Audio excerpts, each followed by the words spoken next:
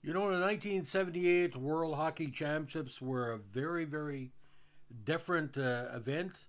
Held in Prague, it was later than usual, so therefore, a lot of NHL players who wanted to skate in the championships were knocked out in the first round, were able to skate for the represented country teams. For example, the Minnesota North Stars had two players on Team Canada, three on Sweden, and four on Team USA. Um, Now, the big upset, of course, was František Cermak, who scored three goals to lead the Czechs to a 6-4 win over Soviet Union in the first round. When the arch rivals met for the second time, was the Soviets under new head coach Viktor Tikhonov, who came out on top by the score of 3-1. Helmut Balderas was the electric train, was a standout in the victory, and drew a lot of interest from NHL scouts. Now, the teams tied for top spot with 18 points apiece, but the Soviets won the gold medal with a far superior goals for and against differential. Marcel Dion was named best forward of the tournament as Canada earned the bronze medal by defeating Sweden twice. The outstanding defenseman was the Soviets Vyacheslav Fedisov, playing in just his second World Tournament. Now, this was the 45th World Championships and also the 56th European title decider. Again, the USSR won for the 15th time, again narrowly defeating the incumbent Czechoslovaks. Now, in the final day, there was essentially a gold medal game and a bronze medal game. The Soviets played the Czechs and needed to win by at least two to take the title. They took a 3-0 lead and hung on to win 3-1, capturing gold by being even head-to-head with the Czechoslovaks, but having a cumulative two-goal advantage against everybody else. Canada and Sweden came in the final game even, so the winner would claim the bronze. Pat Hickey scored with a minute left in the contest to give Canada a 3-2 victory, and of course the bronze, their first non-Olympic World Championship medal in quite some time. Now, because of the allowance of professionals from the NHL in the tournament, again the Stars had 9 players playing for Sweden, Canada, and United States combined. So in the first round, the Czechs ended up 7-0. Soviets 6-0-1 because obviously they lost to the Czechs. Canada was 4-3, while Sweden was 4-3, followed by West Germany, the States, East Germany, and Finland. Finland had a bad tournament, losing 5 games despite having been only -11 in the standings. So the key games, of course, Canada lost to Finland in their first game, but defeated East Germany, not West Germany, but East Germany, 6-2. Both German teams played.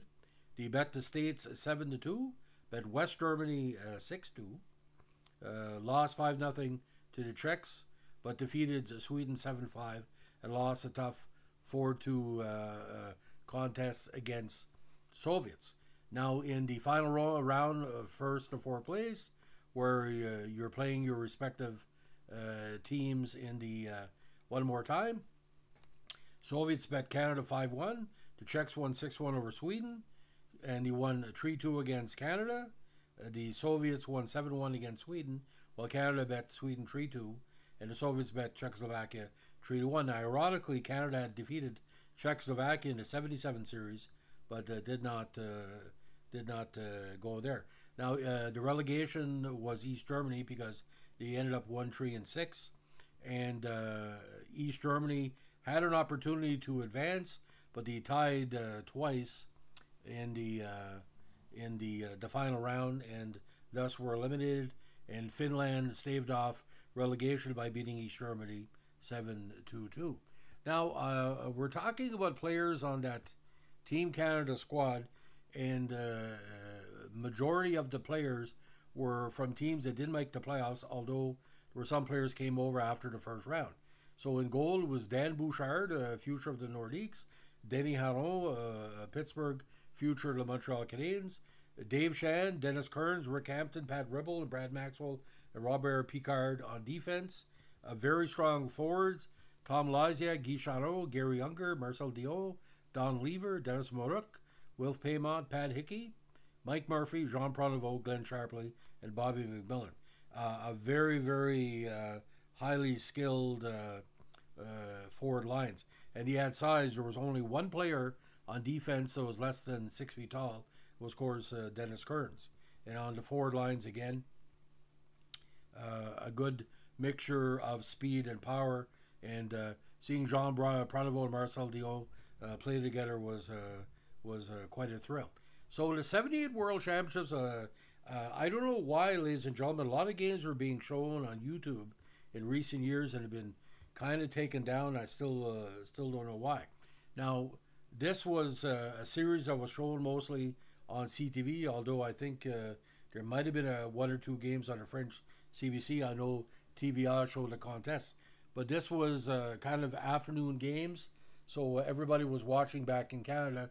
And considering some at 72 and some at 74, 77 and 78, the playoff rounds didn't really get hot until the semifinals. So there was a lot of people watching. It's probably one of the most highly rated world championships in quite some time. Now, interestingly, ladies and gentlemen, there was a series of Panini stickers of the tournament that the kids could collect. And what would really was interesting too as well, ladies and gentlemen, there was something called a Sportscaster series. What Canada stood out with this tournament was their very interesting multiple style front to their jerseys. Now, if you look at all put together, it wasn't really a Canadian flag or similar to the World Juniors that Gretzky wore, or what he called the Canada Cup style. The Canada Cup style, they had the Canada on the right-hand side, but the home jerseys, again, it was like you were seeing green, red, gold, all together. But again, the emergence of Helmut Balderas, the opportunity for Marcel Dion to win a medal for Canada, Jean Pronovost, a very well-respected, forward for many years, finally getting a chance to win. But Will Payma, again, he was dirty during the tournament. I don't want to go too much in it because every time I mention Will Payma, a lot of people get pissed off.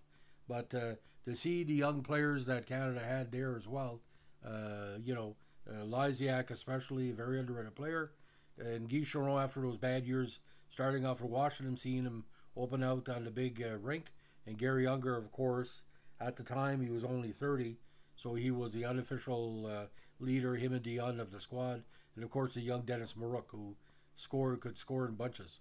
But it was kind of weird, ladies and gentlemen, because there was only one Maritimer on the team, and it was mostly Quebec and Ontario players. So a very much an OHL, QMHL graduate team. So, ladies and gentlemen, if you like what we're doing here with our World Championship podcast, let us know with a like, comment, subscribe, or share. As we like to say in Northern Brunswick, keep your stick in the ice. Bye.